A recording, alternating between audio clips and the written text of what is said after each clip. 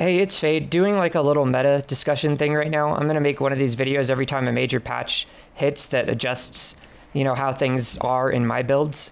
And that's because I don't want to have to update my builds and tutorials constantly. So this first video is going to be covering just a couple things. The first one is that Aether Hunter, Pacifier, and Rage Hunter, the cells, all work exactly the same way, and that they increase damage against enraged behemoths. That will be patched. It's a glitch, it's an exploit, but everyone's taking advantage of it because you can't really avoid it. It's just how it is at the moment. And once they are patched, they're still going to be good, but they're going to be different. So, just a heads up there.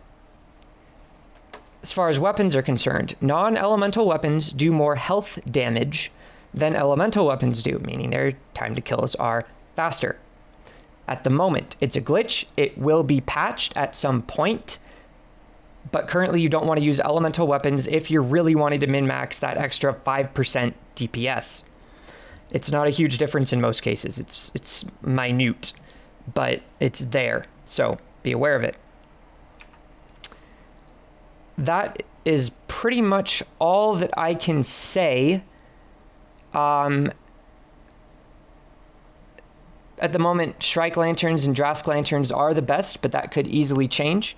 So in future videos on my channel that have builds or tutorials, I'm going to be linking this playlist at the bottom in their descriptions.